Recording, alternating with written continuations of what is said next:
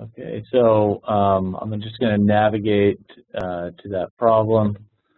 It's here on the side. We have this one is the going to we covered last time the heat integration problem. This time we're going to do the slurry pipeline problem, and I'm just going to go down through this. The high level overview is that we have limestone and a grinding mill, and then we're sending it through a pipeline down to some terminal station where we need to deliver this. Now we also mix it with water as well in this process, and then send it down. So let me just get right into the problem, and if anybody else wants to talk about any aspect of this as well, we can feel free to slow me down or go ahead and interject at any point. Okay, so we have a pipeline for transporting the limestone from the quarry using the water as transport, and essentially the thing that we're going to be optimizing here is we're going to be optimizing there's going to be an energy cost associated with the grinding, and then there's going to be an energy cost associated with the pumping as well. And we have these specifications of the pipeline. It's going to be 15 miles long. This section of the pipeline. The flow rate of the limestone is going to be 12.67 pounds mass per second, and then we are also the average lump size of limestone before grinding is going to be 0.01 feet. Okay, so just a couple inches across. Actually, just over an inch. Let's see, what is that in inches? That's not even an inch. It's very small lumps of limestone. And then we need to determine these things. We need to determine the average flow velocity, just the average cross-sectional flow in the pipe, the volumetric concentration of slurry. Okay, so we can adjust that up or down. So the internal diameter of the pipe, and then we also have the average limestone particle size after grinding. So the trade-off here, the trade-off here is that as we grind the limestone more, we use more energy here, but we save more energy in the pumping cost. But if we grind it less, we save more in the grinding. Sorry, I'm doing the grinding here. Save more in the grinding, but we have to expend less energy in the pumping. So that's where the trade-off or the optimization comes. You also have a diameter of the pipeline here as well. Okay, so flow rate of water, and then also the density of the slurry. Okay, now you have some constraints here. The first constraint I'll mention is the velocity, which sedimentation and clogging could occur. Okay, the formula, and also the formula for grinding powder is not valid for particle size below, this very small particle size. So we'll just keep above that because we can't optimize below that level. So the concentration of the limestone in the pipe must be less than that at which the pipe blockage would occur. Okay, so and then the pipe diameter must not exceed 6 inches. Okay, and that just means we just excluded anything above 6 inches because we just said that the cost would be prohibitive above that point. Okay, so here's the power for grinding. Okay, so this is the one power. You have power for pumping, and then also power for grinding as well. And you have the units of foot pounds force per second. Okay, and then W is in pounds mass per second. So W, let me go back up to the W. That's the flow rate of the limestone. Okay, so that was given to you here. Okay, and then you have the D is the D and A are both in feet. The D was equal to the DNA are both diameters. One is before and one is after grinding. So that is going to be the power for grinding. Okay, the difference between the reciprocal square roots of those. All right. And then you have, let's see, the constant. You just have a constant here that does a conversion factor for the units for you, and then PG is in pounds force per second. Okay, so that's the first one. You have power for grinding, and then you also have power for pumping. It's this nonlinear relationship here that relates the density, the velocity, the diameter of the pipe.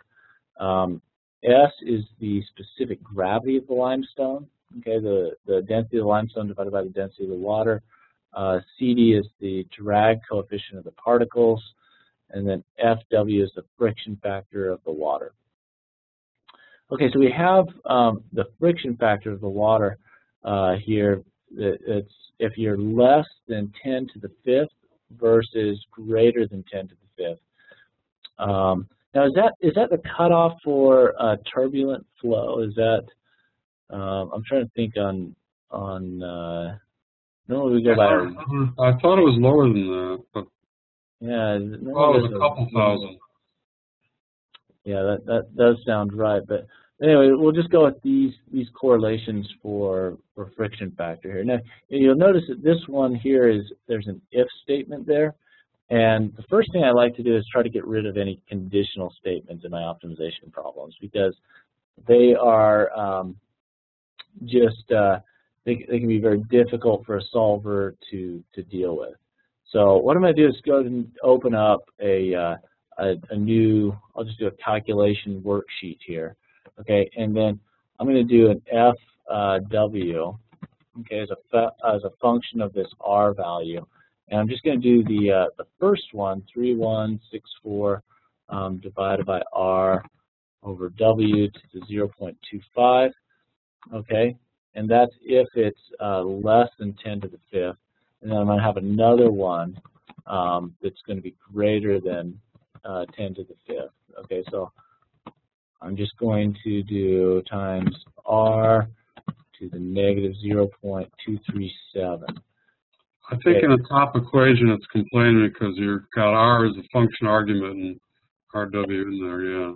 There we go. Okay, so I'm going to do this one as the first one, and then this is going to be the second one.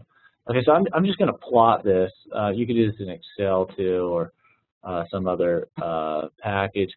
I'm just going to do F of 1WX, and then F of 1W or 2WX, okay, and then I'm going to go out to 10 to the 6th.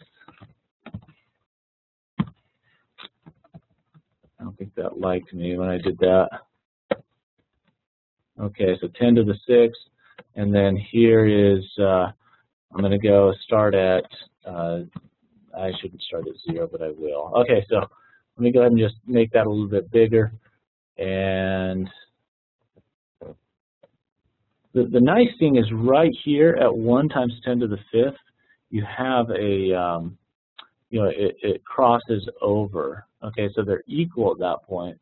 And so one of the things that we can do is, approximate this function using a piecewise linear approximation. There's some other techniques that we can use to do this. We could do a quadratic approximation. There's some other things to make this continuous. Okay, so just keep that in mind when you're building this problem, is that we want to see as much as possible to get rid of these discontinuities in our equations and go with instead a continuous formulation. Can APMonitor's language handle if statements? It can, but it does it through a different way than most. So it reformulates them in a continuous optimization approach. So here's, like, for example, a sign operator, an absolute value operator, but does them via slack variables. Okay. Okay. Yeah. Min and max. So it's a way to reformulate them as like goal programming. What's that? There's a technique in linear programming called goal programming, where you can put in absolute values and things like that with slack variables. Okay. Yeah. I think that's just another term for this. Okay. Great. So that would be one way to do it. The other way is just to take a look at your functions and make some sort of approximation to these piecewise systems. And we actually have something else below that'll be something similar to that. Okay, so this is in fact our looks like a Reynolds number there. But yeah, the cutoff from turbulent to laminar flow seems like it would be lower than that for this RW. Okay, so here are the constants. You can either do the pound mass or the pound force foot second per foot squared for viscosity. Just watch your units on that. Make sure you don't cancel a pound mass with a pound force. Okay, and then I'm going to go down. There's my equation. Okay, so this is the Reynolds number depends on the particle diameter. Okay, so here's your CDRP squared. Okay, so that's the Reynolds number for the particle at terminal settling velocity. And then you have a correlation between the CD and the CDRP squared. Okay, so I just left this as a variable in my model instead of trying to calculate RP. I just left this whole term as a variable in my model because you could just substitute that variable here. You could do it either way though, if you want to calculate the Reynolds number. Okay, so there's 3 rows of these correlations. All right, so this is one of the empirical correlations that you have to try to work with and develop a correlation because you need that equation in your model. So one way to do it, I mean, this thing is very nonlinear. You can see as this thing goes from 240 down to 0.385, it goes from a value of 2.4 to 9.6 million. Okay, so let me just go ahead and show what I came up with on that correlation. And there's going to be a little bit of an art there to obtaining some sort of function that will fit that. I'm just going to go with the CD fit. Okay, so let me make that a little bit smaller. So what I did is I just took my data from the CD, this data, and then CDRP squared. And then I did some transformations. So I just tried to see if there's something that would give me a good quadratic approximation. Here's the original one right here. Here's CD versus the CDRP squared. What I did is I just took the natural log and then fit a quadratic to the natural log of that, to the natural log of CD, instead of just doing CD directly. So actually, I did the natural. I believe I did the natural log of this one, and then just fit it versus CD, not the natural log of CD. Okay, but really, you could do. In this case, you could. Actually, I did the natural log of both of them. I think I fit the natural log. That's what I did. I did the natural log of one versus the natural log of the other, and then just fit a quadratic for that. Okay, so other ways to do that, I think there's a couple different ways to come up with this correlation. I just wanted to make sure I had a good R squared on that because any deviation there is going to create, that's going to create some errors in your optimization problem. Not that those correlations are 100% accurate anyway, but you'd hope that the approximations that you're creating preserve some of the information that you originally had in your problem. So there's actually another way to do this. There's you could do a piecewise linear function. I know that's very popular for transforming these arbitrary nonlinear functions into programming methods. One of the reasons why that's popular is because then you're only adding linear constraints to your problem, and especially for people who want to just use linear programming techniques, it allows them to preserve the linearity of their problem. Here I'm adding a squared term to my problem, so that makes it nonlinear. Okay, so that was my, you know, you guys can do it a different way as well if you so choose on that. I also fit this FW as well. Again, here is RW versus FW, and then I just fit that. I got a very high R squared as well. So I got rid of that discontinuity, just one continuous function. Okay. All right, so let me just go down here. We have the density of the slurry. That's the density of the water, and then this is the let's see, is that the specific? I'm trying to remember what gamma was. Does anybody remember what?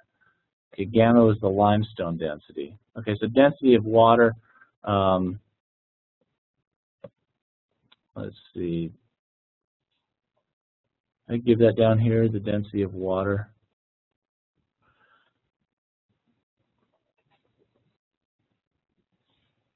Anyway, all of the information is in this problem somewhere to solve this. You know, you want to go looking for something.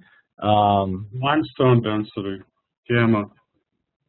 It's just above it. There it is. Limestone density, right in the middle of your page there. Okay, there, yeah, and there's the density of water as well. Did I give the density of water up above? Okay, there it is, the density of water. So the density of water is 62.4. The density of the limestone. You went too far. Back up. Too far again. Okay, there it is. So 62.4. So the density of the limestone is, you know, about 2.5 times that of the water. Okay, so that's the gamma. And then you had the so this is your slurry density. This is your pressure drop in the pipe. Okay, so you need that as well for the pumping costs. Okay, and I'm just going to go down to here's a constraint. Sedimentation and clogging can occur if the velocity v is less than some critical velocity vc. Okay, so this is estimated in this manner. You know, and S. Let me just remind myself what S is there. Specific gravity of limestone. Okay, you got that. Good. Specific gravity of limestone, the concentration of limestone, G is that my gravitational constant, the conversion between? GC is the gravitational constant. G was that one. I'm trying to remember what G was there.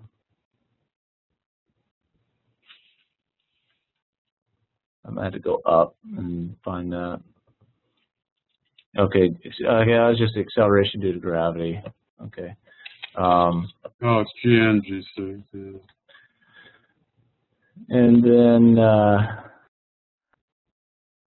okay, so I'm back here, and then the diameter of my pipe, and then this is the coefficient of drag on the particles, and then to the square root. Okay, so this is the velocity. It has to be greater than this critical velocity, or else sedimentation will occur. You know, and you're going to see that this is going to, as we increase, okay, as we increase the diameter of the pipe, the velocity requirement, this constraint, this lower bound constraint, is going to increase as well. Okay, as the concentration increases as well, this minimum velocity also is going to increase. Okay, you have another constraint here. You know, for the let's see, the percent of unoccupied space or voidage should be 26% at concentration of 0.74. Safe concentration should be less than 0.4. Okay, so we don't want our concentration to get above 0.4.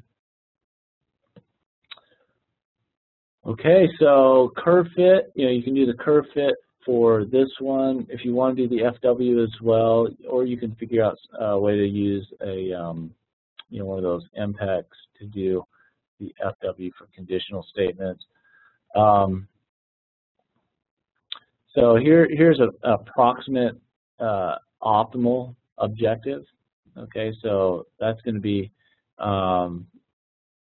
we're trying to the operating power, okay, for this, and then there's just some other equations here that relate the mass flow to the volumetric flow and the density in the area. Okay, so all right, and for this one as well, I put in a comment here for check your units. Okay, very important on this one. You're dealing with pound mass and pound force.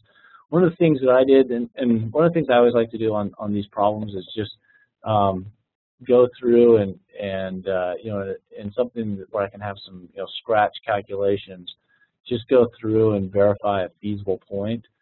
Okay, so here is where I put in some of my correlations, and then I just came up with just on all of these critical velocity constraints, friction power loss, slurry flow rate, total grinding power, just come up with values that should work, and get it into the right units. Okay, so here's what I came up with just with some nominal values. Okay, so these are the things that we can change in this problem. We can determine the average flow velocity, the concentration. Okay, it has to be less than 0.4 to avoid blockage. The internal diameter of the pipe, I'm just going to put that into feet. Okay. Just so I'm consistent there, I put everything into feet instead of inches, and then the average particle size after grinding. So I can play around with this sheet, and if I didn't have an optimizer, I could see my pumping costs kind of manually down here. Okay, the total power for the grinding and pumping, that you could also put that in watts, but we're going to do it in pound force times foot per second. Okay. Anyway, so that's the problem. A little bit of description about the problem. You guys have any comments or questions? It's interesting that it's too bad you can't call your APF from MATCAD. That's true. Because you use MATCAD for your sort of, it's great scratch pad for checking your numbers and stuff like that. It would be possible to do something like that? In general, I think MathCAD or some of these other programming languages that have for symbolic type processing, they're very good for smaller type problems, but they're not really built for large scale problems. It'd be great for these smaller problems. I find that most applications of interest, though, they start getting up into thousands or tens of thousands of variables, and it becomes very difficult to work with that size of problem inside of something like MathCAD. So it's good for a kind of a work area just to try things out, but Mathematica, I think, as well. Although I think Mathematica can handle possibly, is a little bit more capable, can handle a little bit larger systems. But in terms of problems where you're solving, tens of thousands or hundreds of thousands of variables, it becomes a little bit too slow to even solve in something like MATLAB or MathCAD or some of those other interpreted languages. Is the main requirement to call it to be able to do a web service call? In Python and MATLAB, when you're calling APM, you're doing web calls, right? Yeah, that's right, and that is one way to do it. I also have, for example, the web server on my own computer. Oh, I see. So you could also do that. You could have the web server installed, and so that when you call, so let me go ahead and just call, for example, instead of using the server, for example, the XPS server, I'm just going to use instead my own computer to solve this. Local host? Yeah, so I'll just do localhost there, and then I can comment that one out. So you don't have to go off to a web server. You can specify your own computer as well. But normally I just like to give people this address so that if there's an update to the software or something like that, everybody gets it. So we're not running around with thousands of people on there with the program installed on their own computer. But when there's an upgrade, it's kind of like Gmail. Most people have gone to some web services for hosting their email, whereas 15 years ago it was all on your local computer. You downloaded your email. I think people are becoming more comfortable with the fact of being able to have access to it wherever they are. The other advantage of having it as a web service is just that from a Mac or a Linux or a Windows, you can access it, whereas if you had it installed on your own computer, you'd have to have a specially compiled version of the software that can run on your computer. Does that make sense? Oh yeah, right. That makes a lot of sense. Everybody's moving to the cloud these days. Yeah, it's kind of an interesting trend to move that way. But anyway, so let me go ahead and just run my solution, and you'll probably have a different solution based on what you come up with in terms of your empirical correlations. But here's my total pumping cost. So you can see they get more and more as the limestone concentration moves toward away from 0.4. So here's my upper limit right here on my limestone concentration. My upper limit was 0.4. Okay, so that's one constraint, and then I also had my critical velocity constraint. Anyway, that was my solution for the problem. Again, that's going to depend on your empirical correlations. What you come up with in terms of how you want to fit CD to CDR, P squared, and what you want to do with FW as well.